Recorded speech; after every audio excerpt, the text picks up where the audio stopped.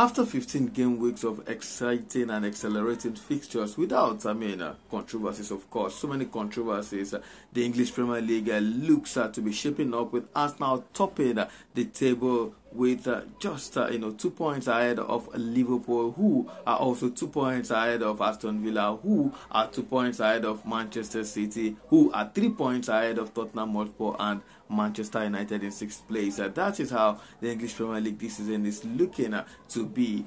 It is another time to look at what the fixtures for this weekend will give us. Starting from tomorrow, Crystal Palace will be facing Liverpool Football Club, and I tell you, it's going to be a very, very exciting fixture. It's the early kickoff in the EPL, 1:30 p.m. Nigerian time. Who would win this one? Well, Liverpool have not really been doing so fantastically well. Of recent, because to me, Liverpool have been struggling to win. They've been winning games, but they left it later against Sheffield United, against Luton. You look at the games that Liverpool have been prosecuting, it has been a little bit scrappy, but a win is a win, and a win is what Liverpool, I think, they're going to get tomorrow. Crystal Palace, after losing Wilfred Zaha this season, have not really been able to score goals. Look at it, Crystal Palace are amongst the teams in the Premier League who have scored the lowest amount of goals, and they are also not keeping that much clean sheet. Looking at how they've been, the two important players for Crystal Palace, I'm talking about the two Nigerians there, Iberichize and Mikel Olise, have been huffing and puffing in terms of injuries. They've been going and coming back, and it hasn't really stabilized that forward line for Crystal Palace. And looking at Jordan Ayew and many of them like that, Edouard Mateta, it hasn't really been a really good side for Roy Hodgson's team. But I see them putting a fight against Liverpool. Like I said, Liverpool have not been that team that destroy teams like they've been doing probably 3-4 seasons ago. Now they've been getting scrappy wins, and I think that's what's going to happen against Crystal Palace. A slim win for Liverpool against Crystal Palace at the Selhurst Park, probably a 2-1 or 2-0 victory for Liverpool. Then let's go to the 4 p.m. kickoffs where we have Burnley away to Brighton and Hove Albion at Old Trafford. Is Manchester United versus Bournemouth, Sheffield United against Brentford, and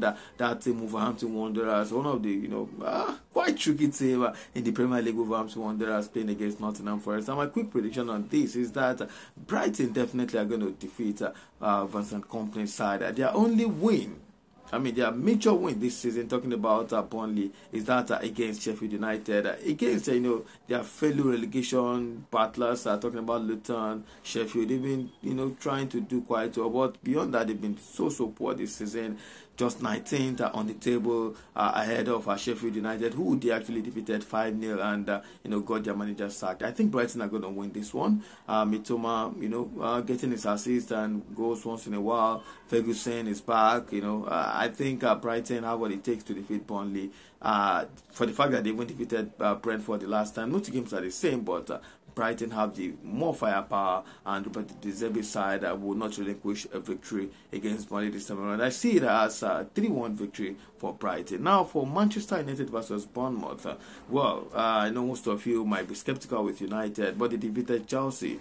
United have not really been able to beat any top 8 side this season at all. They've been losing against the top teams, lost against Manchester City, lost against Arsenal, lost against Tottenham Hotspur, lost against Brighton. They've not played Liverpool, lost against Arsenal. They've been losing against the top team sides. Chelsea currently are not a big team, so probably that was why they were able to defeat Chelsea. But against Bournemouth, it's not going to be easy at all. Bournemouth seems to have found a little bit of resurgence with Dominic Solanke scoring goals for them. But I see United getting a victory here. Perhaps they might even go ahead and get a clean sheet against Bournemouth FC this weekend. That is tomorrow on Saturday. So Manchester United for me, straight win, probably a clean sheet most likely for United. Harry Maguire, player of the month, doing so well as well. Let's go to Sheffield versus Brentford. This is also another tricky side. Sheffield United just got back at their manager Chris Wilder. After sacking Heckingbottom.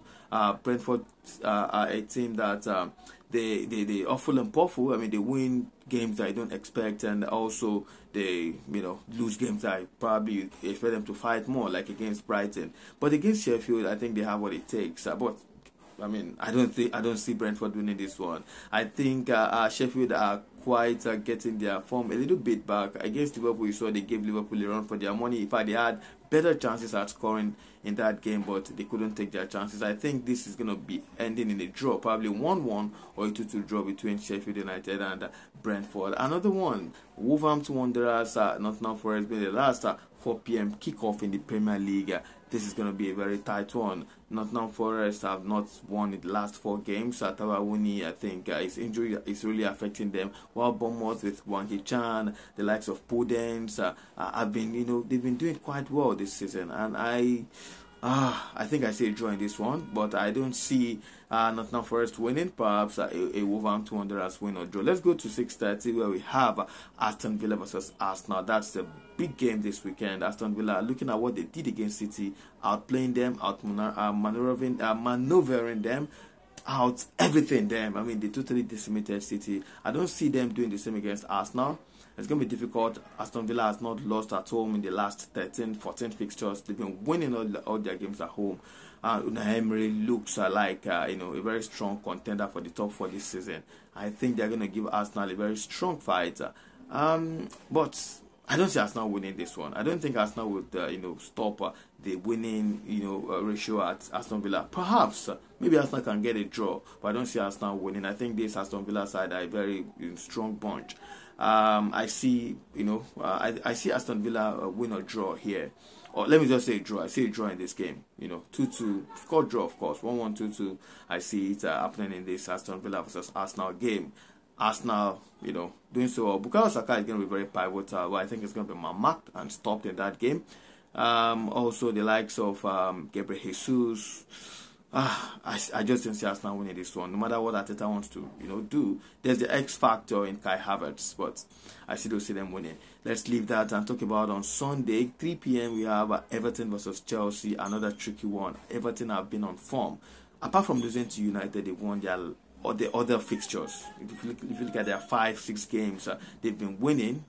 Apart from the United game, which they lost 3-0. I think the fact that they even defeated Newcastle United 3-0 just yesterday is something to actually watch out for. Everton are a very strong resurgent side right now.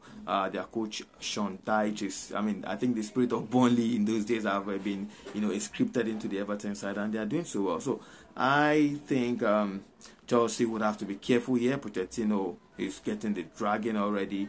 If he doesn't win this one, if he loses this one, perhaps he might just be getting, probably more threats, to be sacked, putting himself in a position to get sacked. But I don't see Chelsea losing.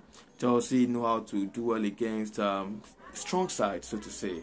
You understand? So Everton, a very stubborn team as well. I see Chelsea win or draw in this one. I don't think Everton are going to defeat Chelsea. Probably a Chelsea win. So let's talk about Fulham versus West Ham United. Fulham 5-star performance in their last game and against Nottingham Forest. Nottingham is different from West Ham. West Ham just defeated Tottenham Hotspur yesterday, so it's going to be a very exciting game to watch, to see West Ham United, Mohamed Kudus, Jared Bowen, I think Lucas Paqueta. They have a very bunch of technical, players in that team who are actually really ready to prove a point. Fulham with Raul Jimenez not really scoring. But quickly, let me just predict this one. I think Fulham are not going to win. I see a draw in this one, or a slim victory for West Ham United. So it's either West Ham wins or Fulham draw in this one. Let's talk another one. Luton Town at home to Manchester City. A very crazy affair, I tell you. But City are going to be... I see Erling Haaland probably getting an hat-trick in this one, or at least getting 2 goals and an assist, because he's angry. City is angry. Pep Guardiola is angry. Rodri is back, and they're going to totally dominate and make sure that they defeat Luton Town well. On Sunday when they go away. When they go away to Luton, I think it's going to be a very crazy game. Last but not the least is Tottenham versus Newcastle United. A very exciting one. Not to talk too much, I see 2 goals in this game. Yes, 2 goals in this game. Tottenham, last 5 games, they've been scoring first and dropping points, losing around 16 points in those period. Newcastle facing a lot of injuries. They've not really been doing well. You saw they lost against Everton. Time in a Trippier. I see 2 goals in this game. Thank you very much. See you next week.